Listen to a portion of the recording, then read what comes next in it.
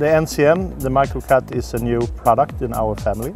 The machine is built specific for fine abrasive water jet. New market opener.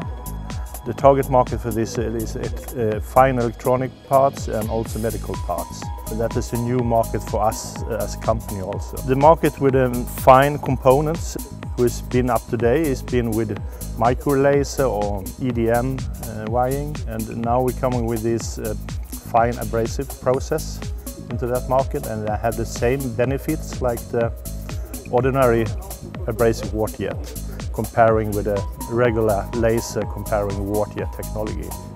The machine concept is very like the original one we have. We have the same guiding pattern in this one.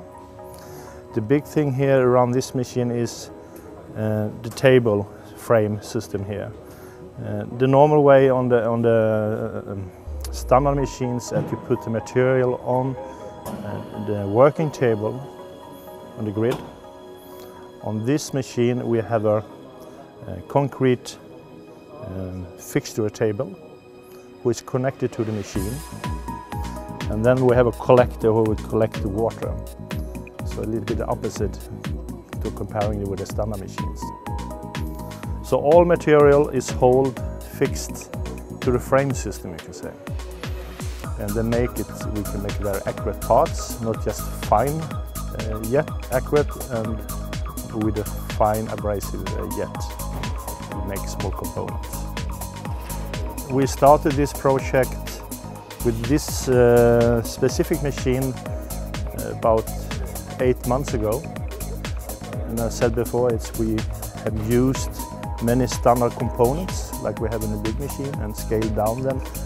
Dimension on this microcut machine is 1 by 1 meter stroke, and the tolerance is plus minus 0.01 millimeter.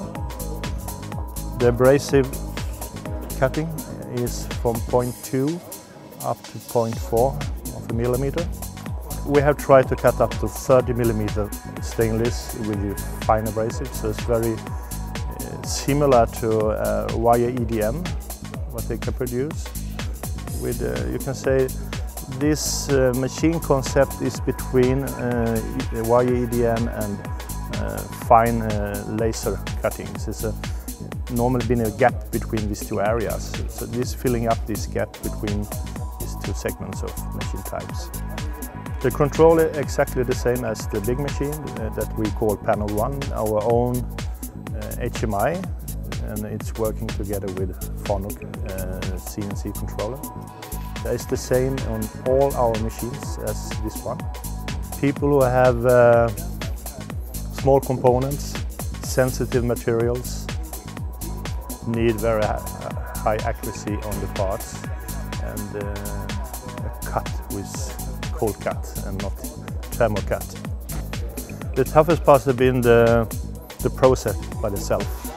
The process I have been working for 3 or 4 years before we start to build the machine.